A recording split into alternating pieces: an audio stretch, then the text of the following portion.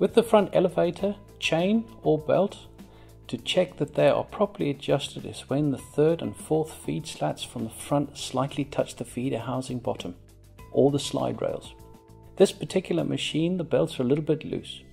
To adjust these, there's the adjuster on the right and the left hand side of the feeder housing.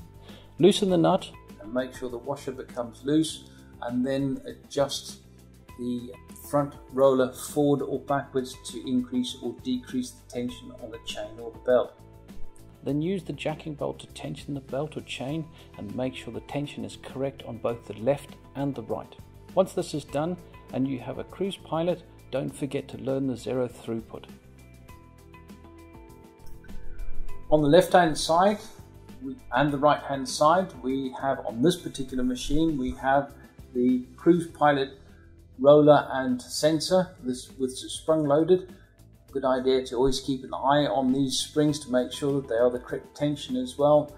This will give you the best feedback through your machine to the automatics. At the rear of the feeder housing is the drive pulley, and behind the drive pulley is a clutch, a slip clutch. It is greasable. Please make sure you only grease it when it is required, and don't put too much grease in there because the clutch will not become a clutch, it will become a slip. The grease will impregnate into the clutch pads and it won't have the correct force.